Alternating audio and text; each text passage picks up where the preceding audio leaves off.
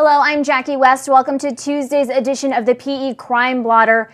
A 75-year-old Lake Elsinore man is behind bars today, accused of shooting and killing his urologist on Monday in Newport Beach. Joining me is reporter John Asbury. John, I understand that the Newport Beach police were in Lake Elsinore at this man's home today. Is that correct?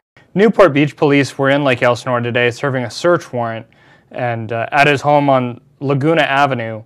And police said at the home they did seize evidence from Mr. Elkis's home, but haven't said exactly what it was.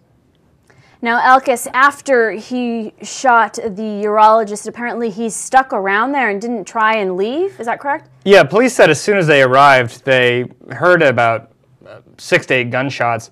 And when they arrived, they found Elkis within the same room in the clinic where the urologist was working and where Elkis was being treated as a long-term patient. So right now we probably don't have any details as to why this might have happened. Yeah, police are still looking into why this happened, but they said the relationship appears to be he was the long-term patient and something escalated for this shooting to take place. All right, thanks for joining us, John. Appreciate it. That does it for Tuesday's edition of the PE Crime Blotter. Don't forget, you can also check us out on Facebook and Twitter. I'm Jackie West. We'll see you tomorrow.